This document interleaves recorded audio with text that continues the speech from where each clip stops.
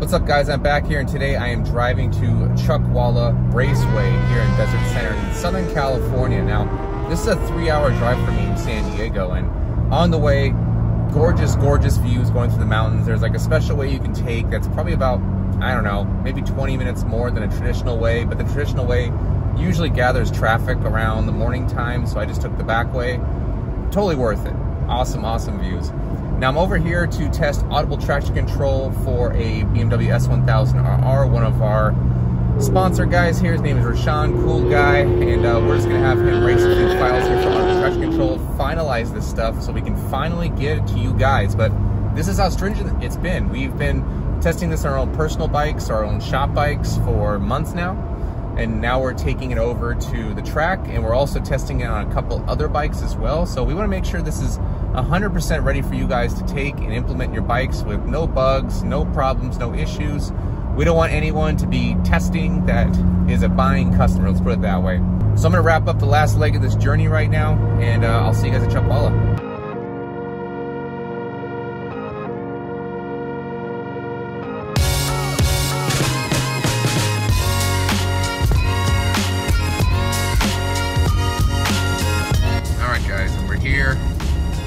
Chuckwalla Raceway. This guy's checking at the office, and we're on the track.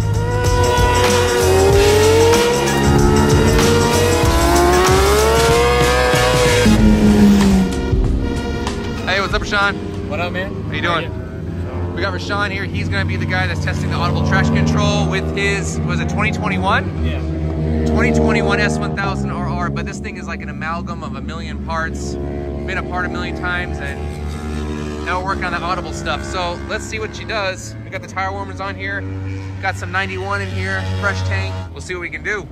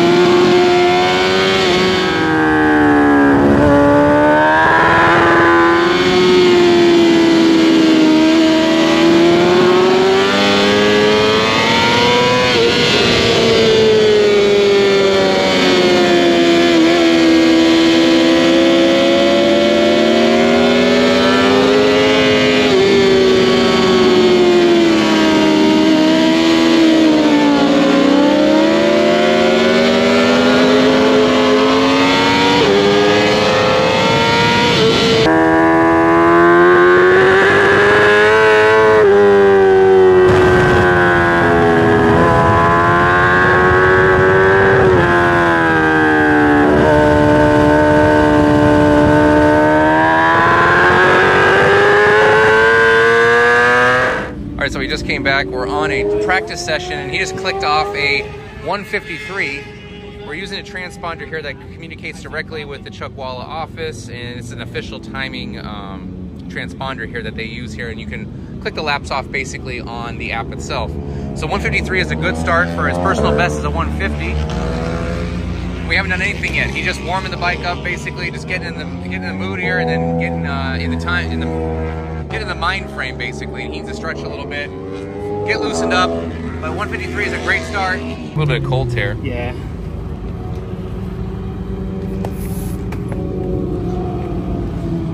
I'd probably drop it a little bit.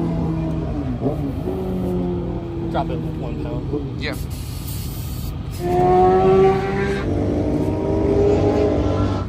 All right, so what are you trying to do now on the bike? Get a little more warmed up, and then get below 53. Okay. So the goal right now is to get the bike a little more suited for the track, a little more warm right now, so tires should be a little more stuck to the track. Get below that 153. Personal best is a 150.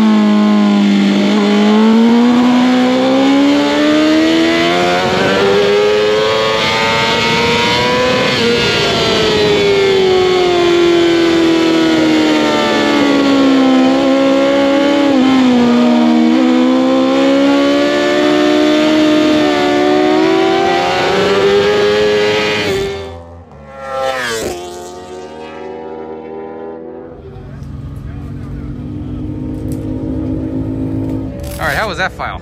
Oh, I can feel it. What do you feel that's different from the last file?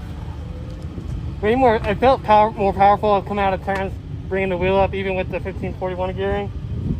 And I could definitely tell that there was a change to the traction because I was bringing it down just a little bit more than what I had it set to. And if you feel more punchy coming out? Yeah. Okay. Definitely, yeah. That's good. So do you think that's a positive change? Oh, 100%. Okay, good. Good, so A+ on that one. That's our second file. The second one, we got 3 files to test here. The other one's gonna have some other goodies on it. I'm not gonna tell him about it. I like to actually let him try the stuff and then ask him about it. Kind of quiz him after he tries it. All right, see, we beat 53 here. Hopefully. Again, still a 91 pump here. 52.3. Oh, nice. We're improving. 52. Consistent 52, so nice. Should be good. Consistent times, that's nice. All right, we can start pushing on it now. And then with the Audible traction control, like, what are you noticing that's better or different than how a traditional traction control was? Right now I'm noticing that I can safely lean over and still be on the gas exiting the corner and not feel like my bike is cutting down or cutting the throttle. Like so you said, it's giving you a consistent throttle. You get power anywhere you want it, basically, no matter the lean angle. Yeah, I can stay in the throttle no matter how much I'm leaned over, and the traction's doing its job.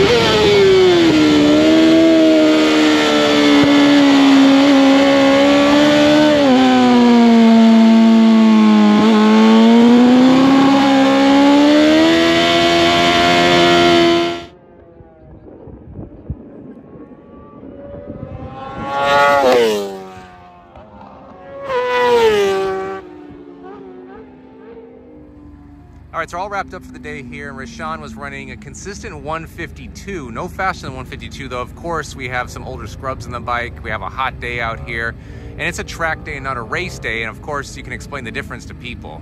Yeah, so like my track day pace is usually a lot slower than what it normally is, but after today working with Troy, I was able to get at least 2 to 3 seconds faster with the tuning files that we're using, which is a super big win for me. Yeah, you're saying 55, 56 was your average track day pace? Yeah, 55, 56 is like my average track day pace. Might throw in the occasional 54 in there if I get a tow from someone a little bit faster. Now, but being that close to my race day pace is a big accomplishment. Now, when you feel the Audible traction control, is it better than the regular traction control, and why? Yeah, by 100 miles, the Audible traction is way better than the regular traction because it's not cutting the throttle while you're in the turns and making you feel like you're gonna crash. I'm able to stay in the gas all the way through the turn. I'm able even to modulate it a lot more coming out of the turns and not have that sensation that I'm about to crash or the bike's about to bog down. It's smooth all the way through. Yeah, and you kind of hear when the tire is giving out or it's the end of its life cycle. Yeah, so that's what I was saying when I was able to modulate it on the buttons. I was able to add more or add less traction or subtract traction. Now, out of the 3 files that we tried today, you liked the second file. Why did you like the second file more than the first file or the third file we tried? The second file felt like I was getting more power, and even though the Audible traction control was good to begin with, I felt like the second file felt a lot better, and I never felt any interference with it. I felt like I was really able to get on it, and then the bike just felt planned the whole time, minus the suspension, right? More of like a one-to-one feel, almost like you don't feel like there's much intervention whatsoever, even though it's still there. Yeah, exactly. So I think what we'll do is we'll have the file for you on next weekend of race day. We're leaving you with the Can MR12. We're gonna see if you can break your personal best on a race day, which your personal best on a race day right now is a 150 here at Chuck. Yeah. Which is a very fast time, actually. People are breaking to 140s, it's insanely fast, but 150, low 150s is a fast pace just for you guys at home, no. Yeah, so hopefully I break down to at least a 149. I'm sitting at a 150.3 right now, but I think with Troy's help and Rentoon, I think we'll be able to do it. And I think you were getting chased by Declan, right? Yeah, I was chasing Declan, and having him help me. Super fast dude. So. And for the people that don't know who Declan is, who is Declan? Declan races in the Australian SBK up in Spain. Super knowledgeable, super fast. Been racing since he was a kid, so he's super helpful. Good lines to follow. Yeah, exactly. hard pace to match. Yeah. He runs like 147s, and I wasn't far off. So I think that'll be it for today. We're gonna let Rashawn over here do some victory laps, some some hero laps. We're gonna do some wheelies down the back straight. I'll get some video of. We're gonna pack it up and get out of here.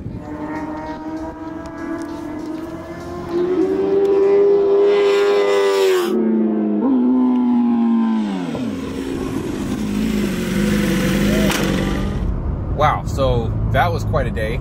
Pretty tiring, pretty tired at the end of the day here, and I didn't even race. So I can only imagine how Rashawn's feeling.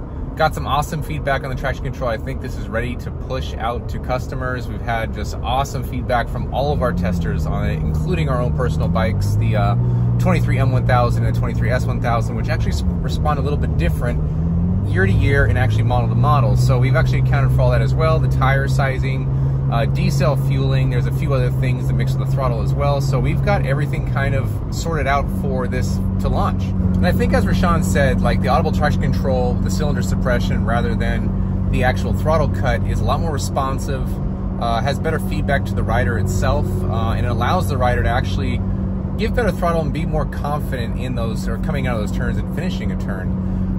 Also allows you to hear the end of your tire's life cycle. If you're relying too much on the traction control, something else is going on. It kind of gives you a lot of great aspects. So I think it's a good add-on feature for those that are on the track. But for the average person, let's say you're just cruising around the streets most of the time, maybe on the track one time a year, maybe it's not for you, but it is cool to hear, you know? It's pretty awesome to hear the Audible traction control while you're ripping through gears. So who knows? Anyone can use it, honestly. And like we were saying before, tire sizing is so important when it comes to traction control. I don't think I drove that home enough on the track there, but one guy didn't have the traction control set for his tire sizing, changed the tire sizing, and it was an absolute mess out there. I mean, absolutely no power came out of turns, issue after issue, and people just say, oh, I'm gonna go to a 190 to a 200, I'm gonna go from a, you know, a 50 profile to a 60 profile. Let your tuner know, and if your tuner can't account for it, we can, for many bikes, not just the, you know, BMWs, but of course we're talking about the BMW right now. Now in the BMW, it's that important to the point where even Rashawn, he had different tires he threw onto it on one session, not today, but earlier when we started working with him, and he didn't know how important it was, and he said, man, the bike's just not running like it used to. And we asked him, will he change? He said, oh, he went to a different tire size. Bam, that's it. So tire sizing, guys, that's why we asked it on the questionnaire. So important, and it's only important to those that lean the bike, you know, over like 40 degrees. You're gonna start feeling where it really starts cutting in and out on you when you really try to lay into it and finish up a turn. But that's how important that stuff is. Just want to let you guys know it is 100% important. It's needed, and it's something you need to let your tuner know. Or if we're your tuner, you definitely need to let us know. And with the handheld, of course, you can store multiple tunes, which means you can do multiple tire sizes. If you have a different bike, let's say a CBR, and you need to change your sprocket, that bike, the quick shifter will stop working on like the Triple R, for example, if you change the sprocket size too much. And we can account for that, the traction control on that bike with tire sizing, everything. So it's very important, guys. So everything's pretty good, and I think that's it. I think that wraps up the day, and I'm ready to go home and fall in my bed. So I think that's gonna do it for this one, and I'll see you guys in the next one.